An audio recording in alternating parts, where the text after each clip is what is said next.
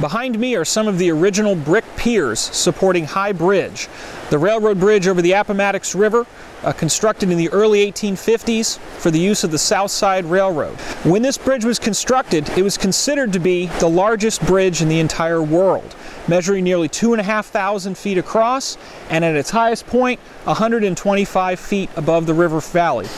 Now, on the morning of April 6th of 1865, there will be a battle fought for control of this bridge. A small force of roughly 1,000 Federals, infantry, and cavalry are sent to burn this bridge in case the Confederates wish to use it to cross the river. That force will be tracked down and obliterated by Confederate cavalry. Almost the entire force is captured, and in the meantime, you have a fierce hand-to-hand fight, one of the fiercest of the entire war for Union and Confederate cavalry soldiers. One of the last Confederate generals killed during the war, James Deering, will be mortally wounded here, and he will die nearly 2 weeks later. As a result of that battle, all of the Confederate cavalry are pulled away from what becomes the Battle of Sailor's Creek that afternoon, just a few miles behind me.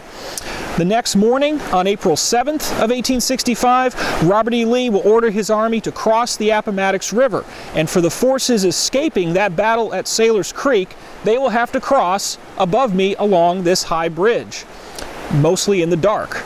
The Federal troops following them are trying to prevent the Confederates now from burning the bridge.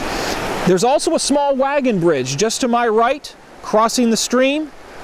Confederates are trying to burn that as well, and the Federals will be able to put it out just in the nick of time. So now Robert E. Lee's hope of using this Appomattox River as a barrier will come to naught. The Federals will be able to cross in force and be on the same side of the river as Lee.